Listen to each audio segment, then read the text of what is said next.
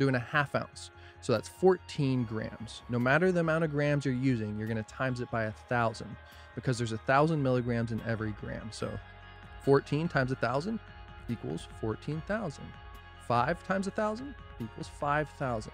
And a simple way to remember this, kind of bringing me back to grade school here, just add 3 zeros to it. So you're using 10 grams, add 3 zeros, you got 10,000.